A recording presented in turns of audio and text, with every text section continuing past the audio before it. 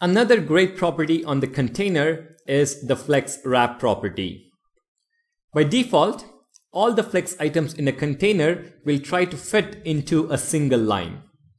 If there is not enough space, the items simply overflow. So if I reduce the browser width, you can see that the items begin to shrink and then are no longer in view.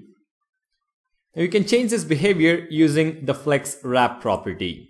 Let's take a look. I'm going to go back to the CSS file, and to the container class, I'm going to add a new property, which is the flex wrap property. Now keep in mind, I haven't removed the display flex property on the container, and I never will throughout this series. Now, flex wrap property can accept three possible values. The first one is no wrap. This is the default value. If I refresh the browser, you can see that there is no change. If we want the items to wrap within the container, then we set a value of wrap. Now, if I refresh the browser and reduce the browser width, you can see that the items have wrapped in the container. The wrapping takes place as and when needed.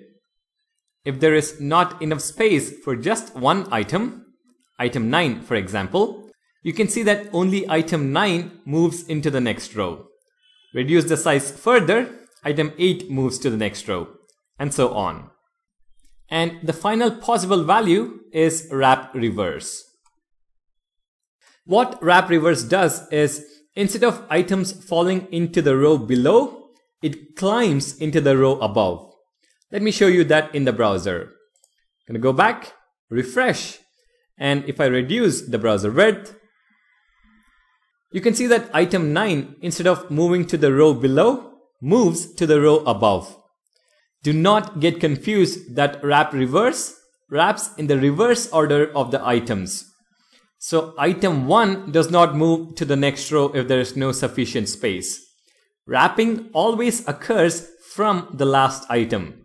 Wrap reverse just pushes the last item above instead of below. Now, similar to horizontal wrapping, vertical wrapping is also possible. And for that, we need to change the flex direction to column and add a height to the flex container. So let's remove this for now and add a flex direction of column and set a height of 400 pixels.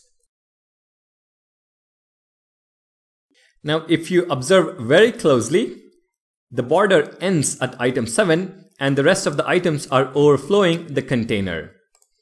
If I add flex wrap and set it to a value of wrap, you can see that the items are now wrapped within the container. Item 1 to 6 fit in one column, and then the rest of the items have to move on to the next column. So a column is created to the right and items are placed in that column. And if I change the value to wrap reverse, the items are placed in a new column to the left of the existing column. That's pretty much the flex wrap property. So the flex wrap property is used to control the wrapping of flex items within the container. The possible values are no wrap, which is default, wrap, which wraps the content into the next row or next column, and wrap reverse, which wraps the content into the previous row or previous column.